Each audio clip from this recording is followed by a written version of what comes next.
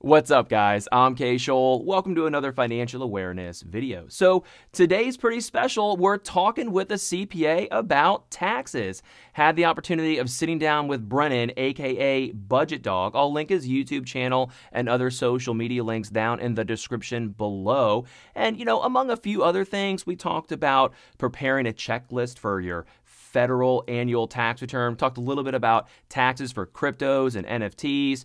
Had a little bit of a conversation around the dynamic of the relationship between a CPA and the client and what to expect from that relationship if you are a client working with a CPA. And then maybe a brief discussion about how CPAs or bookkeepers or accountants are paid, how they're compensated. So if you like this video, please hit the subscribe button, hit the like button, and consider subscribing to Brennan's channel as well. After we got done filming, we had a nice little chat together, and I got to tell you, he is a sharp guy and a straight shooter. He's married with a little new young baby. He completely paid off all of his debt, including his primary home, before he turned 30 years old, and he just invested 30 grand in January. So he's a pretty sharp guy, somebody you're going to want to surround yourself with. So go ahead and give him a follow as well. So hope you enjoy the video. And if you do like it, we've got a couple other ones with Brennan coming out here soon. So hope you enjoy those as well. Enjoy the video.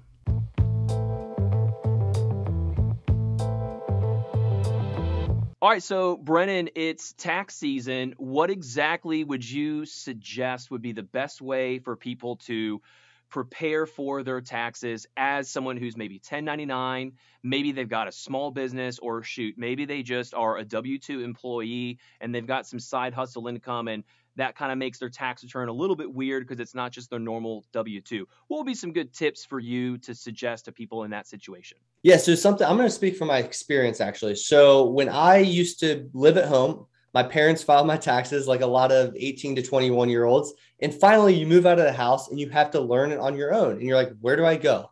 So the first thing I did when I moved out and I had to file my tax return the first time was I took a list, basically a checklist. I made my own checklist. But I didn't only just make it for that year and get rid of it. I kept it for the following year. So each and every year I knew with what I had to cover, I needed to get X, Y, and Z documents. So now as a self-employed individual, I know there's going to be more and more documents, and there's different moves I've made throughout the year from a tax perspective, and I have to go collect everything. So I always run to my broker and I go to the tax document center. That's a very helpful place to go.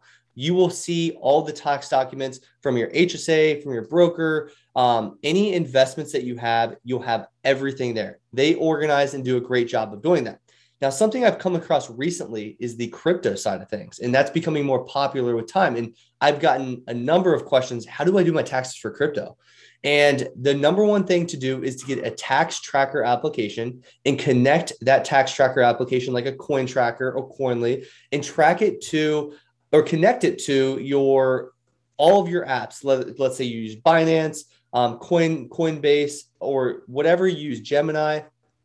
And then that will pull the tax information that you're going to need at the end of the year. And so if you do it by yourself, create your checklist, and each and every year, it's always a fantastic idea just to keep that on hand. I have it personally on my phone that says I need X, Y, and Z for next year. And then every time it comes around late January, January 31st, I go attack all those documents. I typically save a folder of exactly where to go so it doesn't take me a bunch of time, because it can get messy, especially if things change. If you have a CPA, a good CPA will send you a checklist each and every year right before the year ends likely, and they will tell you exactly where to go to get that. So that's always very helpful. I like lists. I like Excel as a CPA. And so that's the biggest piece of advice I could give you.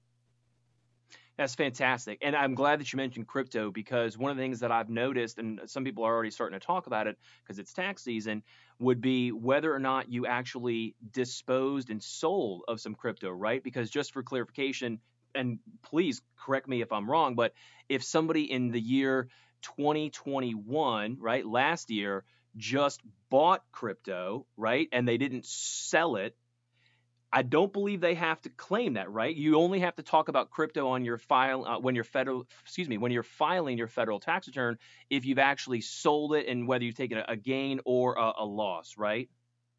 Correct. It's really similar. I think a lot of people get crypto taxes all confused. It's really as simple as like how do we typically do our regular investments? If I were to go buy Apple stock on December 31st and I just held it, it went up in value, but I didn't have a capital gain associated with it or capital or loss.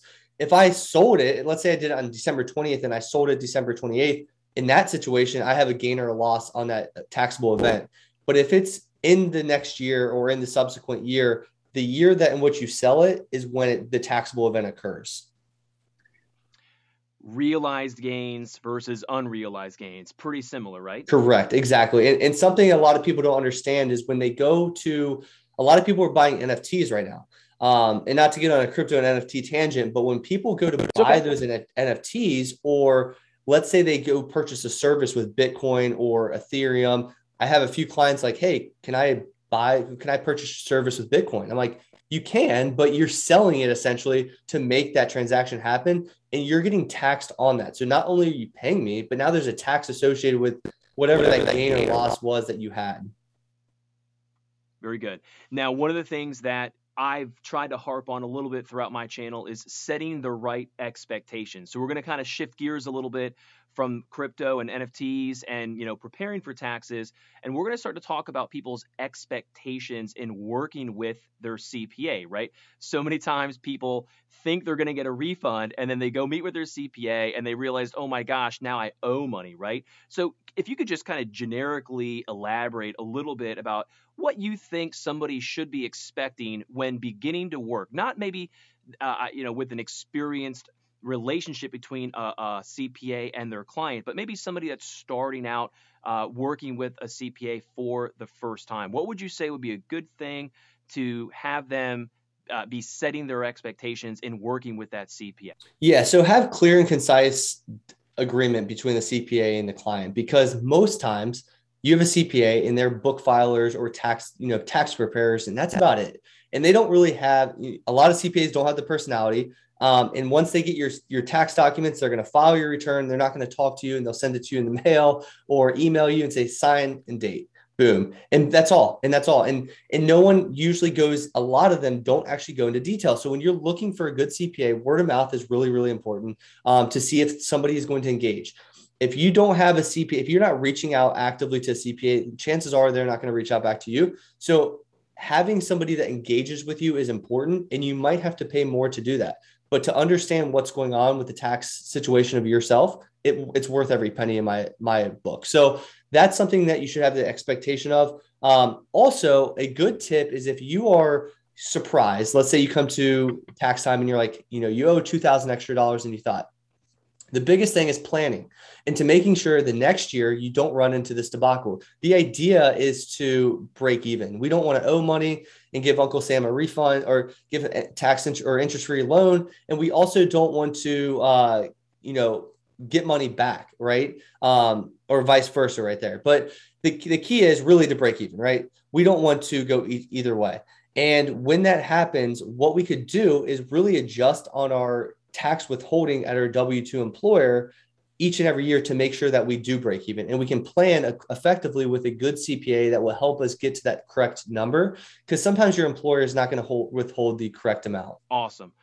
In addition to that, I kind of just want to elaborate a little bit more on what you just said, because you mentioned CPA, you mentioned bookkeeper, right? Accountant, very similar to the sense that financial advisors sometimes have multiple titles. You could be a financial representative, a financial advisor, a wealth management advisor. You could be somebody who just does planning, somebody who just does insurance, but they call themselves a financial advisor. So in our industry, we have multiple titles: CPA, bookkeeper, accountant. Could you just take a minute and kind of just break down a little bit of how each of those tax professionals is compensated? Because I think it's really helpful for the consumer to know what they're getting involved with. And I say that because in the financial advisor line of work, people don't really always fully understand how advisors get paid. And then the advisor makes a recommendation which may or may not have an impact on that financial advisor's pocketbook.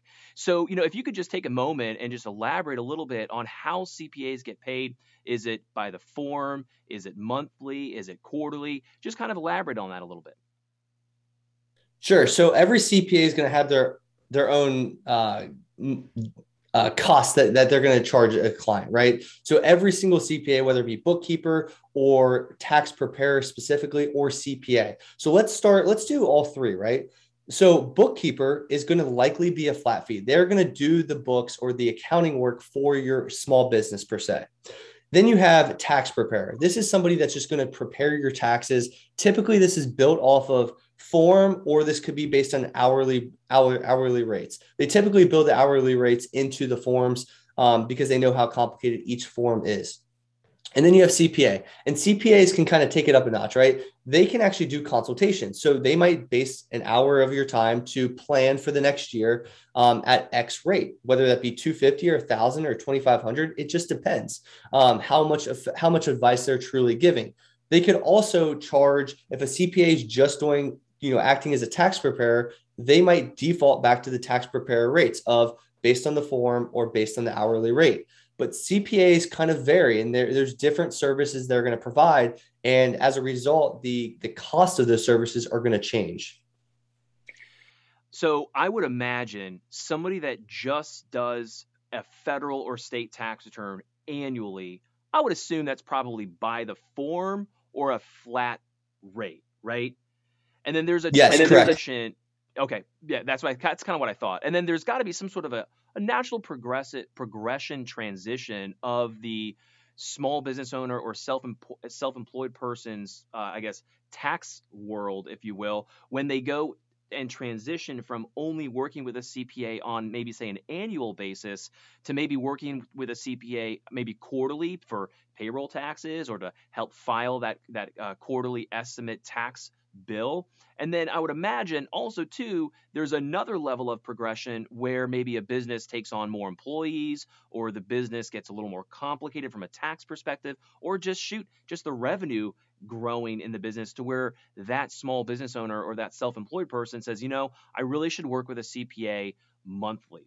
So, we're not going to hold you to this at all, but again, just kind of generically take a moment and talk a little bit about maybe your opinion, if you will, on when somebody should consider taking those next steps and those progressions of somebody that files, annually, and that's really a limited exposure to their CPA, to then maybe quarterly, to then maybe doing some sort of like a monthly bookkeeping service. So you could just, we're not going to hold you to this, but just kind of elaborate a little bit about that. Sure. I think most people actually know inherently, like they feel in their gut when they need that help. They either don't know, they're confused, they have anxiety about what's going on, numbers are running every single way, and they just don't know. And so that's the time where you start to think, okay, maybe I need a CPA. And so from my progression of a basic 1040, I might not need help. I might have a very basic, married filing jointly situation. Then I start my small business and I'm like, okay, I can use QuickBooks and, check and do some checks and balances there, make sure I'm within the right tax withholding, and I'll probably be okay. But then maybe you add an employee, maybe you add 10 employees, and you're like, I don't know how to run payroll. Which business structure is the most effective for me? Am I supposed to be a sole proprietor? Am I supposed to be an S Corp? Am I supposed to be a C Corp? And from there, the gates open up, and it's like, there's so many different routes. Now, somebody that's in the business can really quickly ask a few questions and kind of point you to the right direction and then set you up effectively for the long run. But for somebody that's never looked at the books or never has taken an accounting class in the past, this is a foreign language to people. So at that point, when you have that confusion or you're like second guessing yourself, do not guess. First off, pay for the help and make sure that you're not in default with the IRS come 2 months down the road and they're sending you bills to your room or to your house, because that's not a good idea. The IRS is the last creditor I want to piss off. Yeah, that's a fact. Yeah. Sweet. All right, man. I appreciate it. Thank you. All right, y'all. That was a great chat there with Brennan. Brennan, I just wanted to give people the opportunity of learning more from you. Where can people find you on social media, on YouTube, on Twitter, on wherever? Where can people get a hold of you? So Instagram, Facebook, and YouTube, Budgetdog, and then Twitter and TikTok, Budgetdog_. I also have a blog and a podcast coming soon, so check me out there. And for all resources, just go to my link in my bio and any of the social medias, and you will find those all there. Beautiful. And I'll put all of your stuff in the description of this video as well. If anyone wants to click those links and find Brennan there as well, that'd be great. Well, hey, man, appreciate your time. I know that you are busy with Logan and with your wife. So thank you so much for your time. Really do appreciate it. And looking forward to seeing it again, man. Appreciate it, Kyle.